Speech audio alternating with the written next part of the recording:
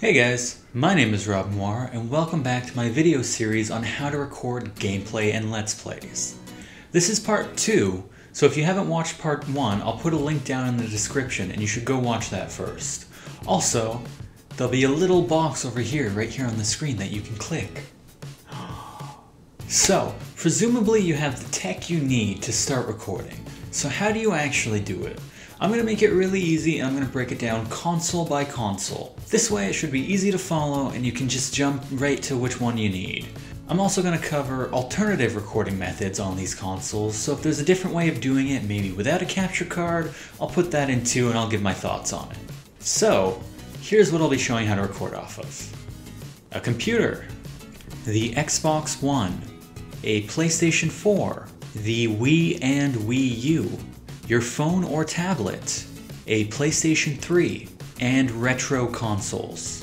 First off though, I'm going to go through the software I'm using. As I previously mentioned, I am using an Elgato HD60 for my recording. This is the Elgato interface. Here it shows you that you have a device plugged in. Here it lets you select your mic, choose your audio levels, adjust all the settings, choose a name for your recording, etc. Up here in the settings, you can select the console you're recording off of and also adjust the quality settings. If you have trouble recording or the finished product comes out kind of choppy, lower these settings and find the best meeting point for you, your computer, and your console. It'll vary depending on what you're using. Down here in the main window, you click on this little button here to record the game. You click on this over here to add in your mic and commentary. Here you can mess around with the overlays that include like your webcam, etc. It saves everything afterwards into separate files. That's your gameplay, the webcam, the game audio, and your mic audio, as well as having the option to have one full file of everything. This is really useful if you edit your videos. Okay, so now that we're done explaining all that, let's get to the actual recording. Number 1, recording off of your own computer.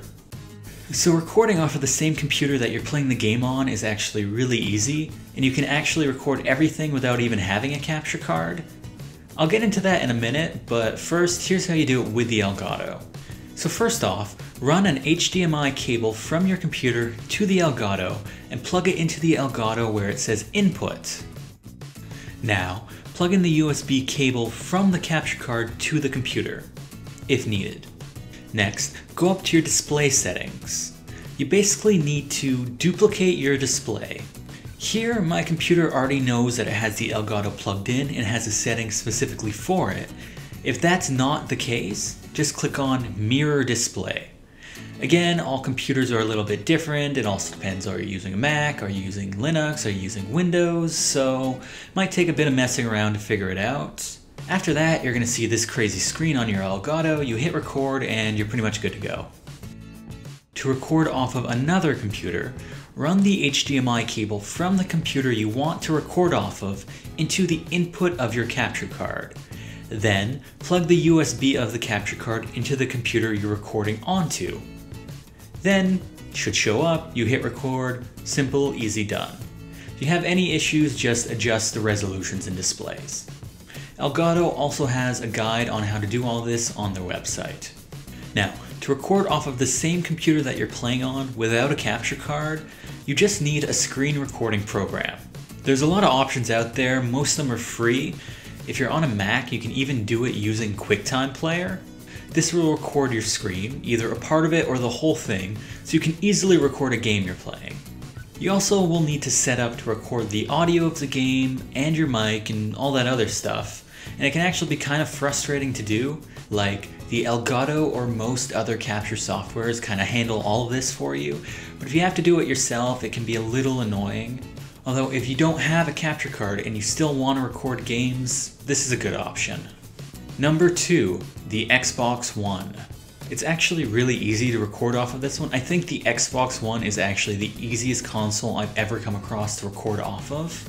Plug the HDMI cable running from your console into your Elgato's input.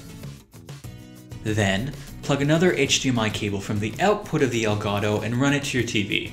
Plug the Elgato in with the USB, fiddle around with the settings, and then you're pretty much done.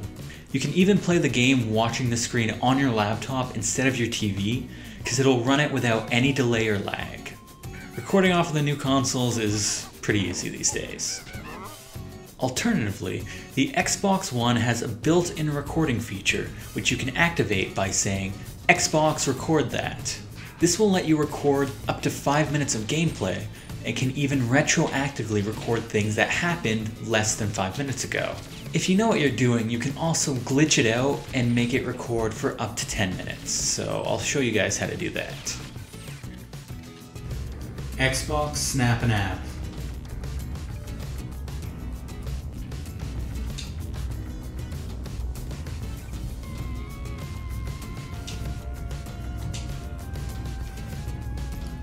Xbox Unsnap.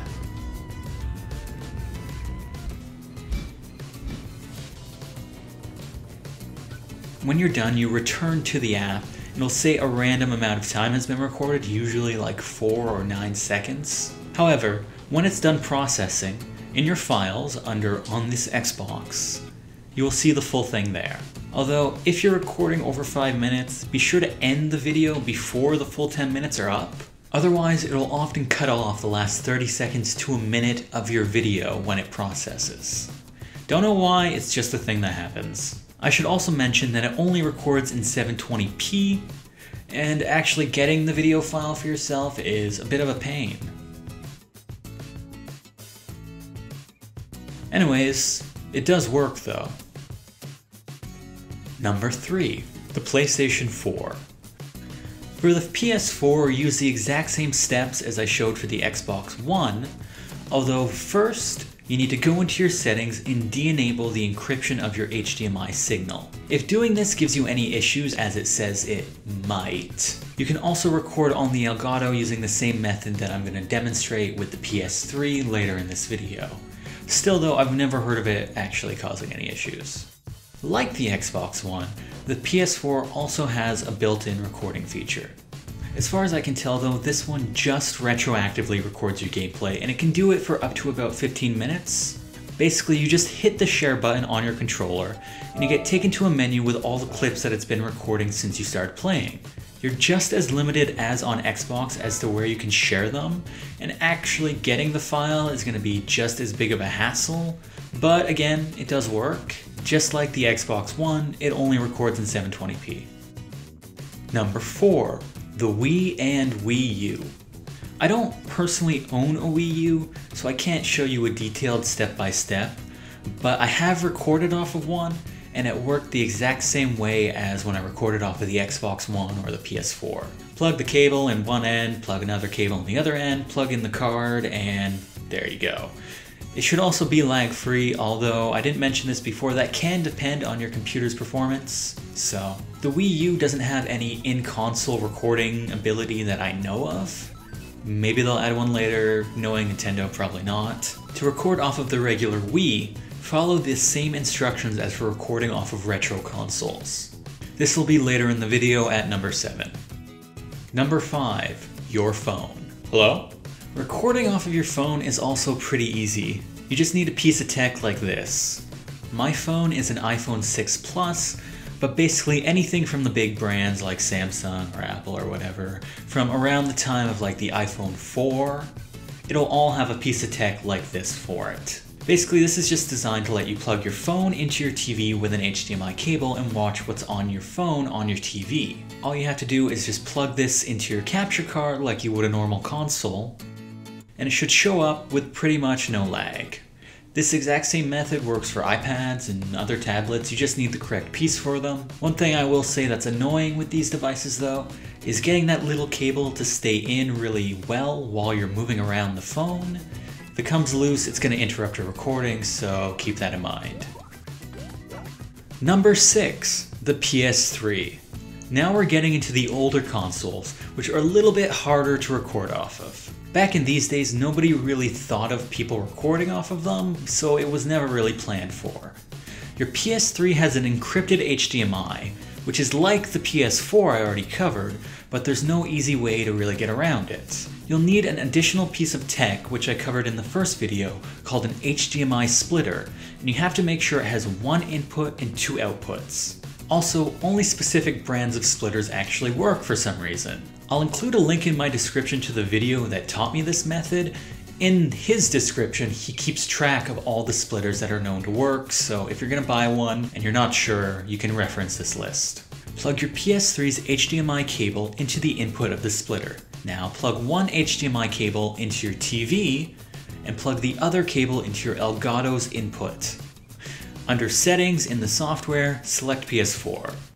Your PS3 is also probably going to have a tough time running 1080p, so putting it on 720p and lowering the quality settings might be a good idea. It will record fine, but there will be some lag on your computer from the Elgato processing the footage.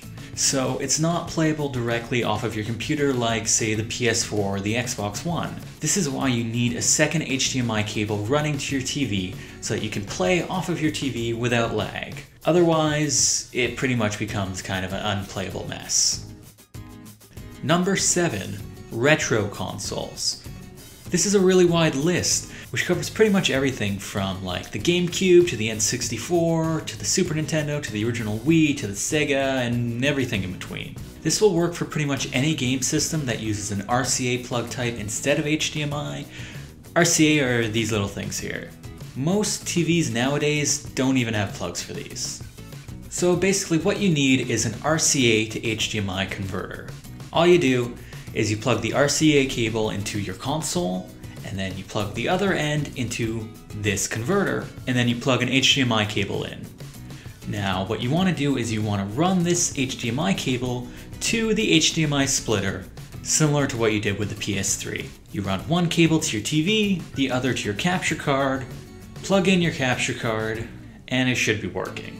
The hardest part of this method is actually figuring out if you plugged in everything correctly. There's a lot of cables, and especially the old consoles, some don't even have 3 RCA plugs, so it can be a little bit confusing. It's also tough to know if it's not working because you have something plugged wrong, a loose connection, or because it's an old console that just doesn't want to work right now. Just like with the PS3, there's probably going to be a bit of lag on the computer, but the direct line to your TV solves this issue. So that's it. This video might end up being a little bit long, but I really just wanted to cover all the ways I know of recording off of these consoles. If I missed anything or got anything wrong, let me know, leave it in the comments. This is the most scripted video I've ever done, so I'm sure I might have accidentally said something wrong without thinking, who knows, just let me know if I did and I'll put an annotation or correct it. And just as a side note, the current generation of consoles like the Wii U, Xbox One, and PS4 are constantly getting updated, and these updates can have an effect on how you record, including the recording directly off the console, like using the PS4 share option or the Xbox One Snap and App. So, the methods I've shown may differ in like a year or two. If so, if I know about it, I'll try and leave some info on that in the description. Anyways guys, that's pretty much it for part 2. After watching these 2 videos, you should know pretty much how to record off of any console you come across. The only thing I didn't cover was like the handhelds, like DS and all that, because I don't have a setup to do that. I know how to, but I don't personally have it, so it would have been kind of hard to show. The next part is going to be specifically geared at filming a Let's Play and how you do that. So if that's something you guys are looking to do, definitely check that video out. When it's out, I'll put the link in the description below. Thanks again for watching, guys. Like I said, if I missed anything or got anything wrong, if you have any questions, let me know. And yeah, guys, as always, I'll see you in the next one. Hey guys, Rob Noire here, also known as this guy, or this guy, but not this guy. Making another one of these videos to let you know that I made another animated intro. It all works.